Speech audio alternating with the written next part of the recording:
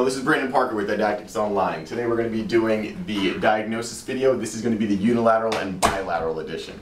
Please see all the other videos for the rest of the complete picture of the sacrum. So let me just get out of the way the bilateral. Bilateral flexion extension is very rare. If you have a pregnant patient, however, a bilateral flexion is very possible. Bilateral flexion extension basically means the sacrum is moving together. The static tests will all look the same. So you'll have equal sacral sulci, level ILAs. However, when you get into some of the more dynamic tests, like the springing or backward bending, you'll be able to see whether it is stuck forward or stuck backward. So check out our other video on torsions to get through all those specific tests, but we're going to talk about more of the unilateral here in this video. So unilateral, as Rob put it in the bonus sacrum dance, is kind of like a side bending component to the sacrum as well as that flexion or extension.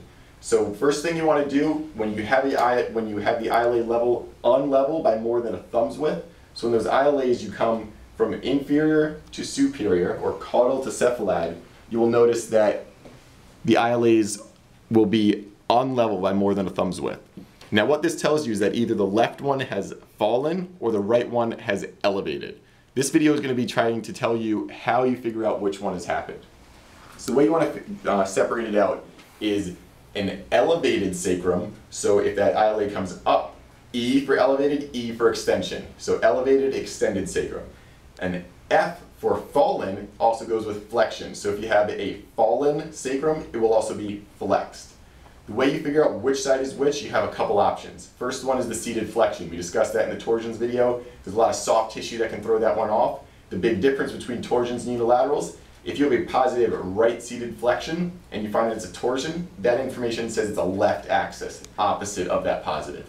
However, on a unilateral, that dysfunctional stuck side is the side that you're naming. So if you had a positive right seated flexion, you're dealing with a right flexion or a right extension for that unilateral. So now we're getting into figuring out how it's forward and how it's backwards. You have all those other tests. You have lumbosacral spring that we discussed in the torsions video. You have backward bending that we discussed in lumbosacral in the torsions video, as well as respiration.